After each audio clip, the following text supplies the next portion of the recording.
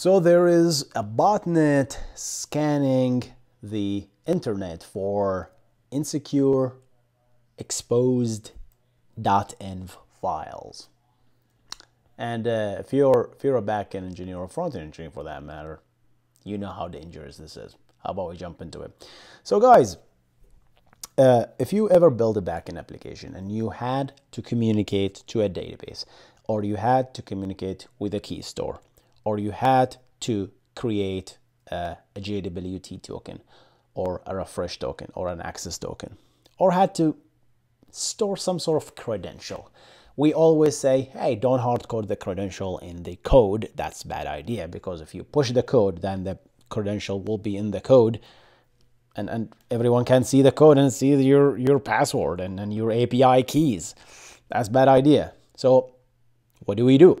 We use environment variables. So at runtime, you pass the application, whoever starts the application, pass in environment variables with those variables. So you can pass the password as an environment variable. You can pass the API key as an environment variable. So you don't have to push the code with the actual key or the password. You just pass in the code that says, hey, I won't pull the environment variable says user password, and nobody sees what it is. So at runtime, you specify that. So you can do that either by actually doing the application, whether Node.js or any command line app, Docker, and then you specify the environment variable, or you set it in the command line, whether Windows or Linux. And then you run your app, and then your app will just magically discover your environment variables. We have done this for years now. There is an easier, more convenient way to set a lot of environment variable in your code, so that you don't have to actually run multiple commands before running your executable, right? To set the environment variable, and that's the env file. And the env file is very popular. You can create .env file.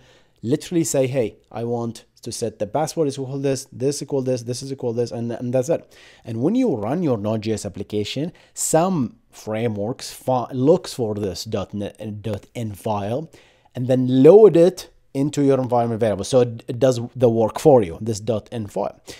However, for the longest time, there was always best practices that, hey, make sure do not push this .env file to your code base, right? Otherwise, everyone can see your passwords and API keys. That just kills the purpose. So as a best practice, I think by default, the .getignore actually ignores .env file unless you specifically ask it not to. So that's from the GitHub perspective. However, to automate stuff, you still need to locate this env file somehow in your backend, and you start building your app. How do you do that, right? So you store your .env file somewhere else and you copy it, and then you do your stuff, your scripts, right? And that's not so bad if the .env file is in a secure location in your backend so that only your app has access. I don't think that's a bad idea. However, it's a problem if it's located on a file share that is publicly accessible. And I think that's what's happening here. So this botnet is scanning the whole internet for anything that has .env file, because it's known .env contains beautiful secure stuff. So that's what this does. It just scans the web. Look at it. It found a lot of goodies. Look at this stuff. Oh my God. That's just scary. My heart is skipping a beat looking at this stuff, because I did my share of mistakes. I didn't push a .env file, but I did something worse. I actually hard-coded a password in my code, and I pushed that thing to the public, and I found out yelling. I got yelled at by someone up over there. Just immediately they found out, they scanned the code, and so that's bad. That was years ago. But yeah, everybody makes mistakes, obviously. But look at this, guys. Look at this. Look at this. So this is from Twitter. Oh man. Oh my God. It's just so scary, right?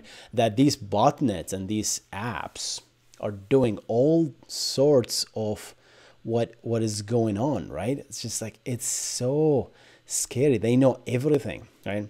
They find out how can they squeeze any potential information about you, right? And then do that, right? So this is just some piece of news, guys. So if you accidentally push the don't env, make sure you're not. I'm pretty sure a lot of people know not to do that, obviously, but just in case, this one is really scary, right? But not a big deal.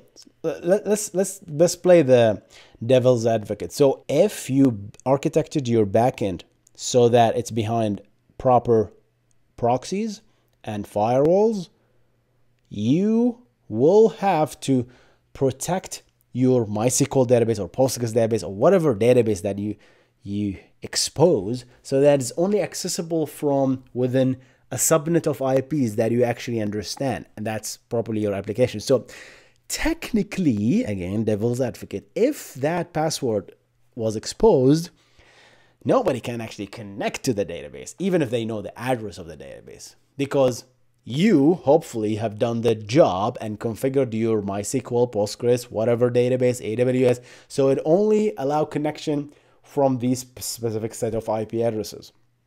And that's probably your backend app.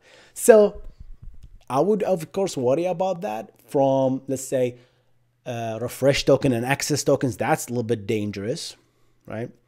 Is it refresh tokens? Is that how you generate JWT? I forgot. I created a video about JWT. Check it out.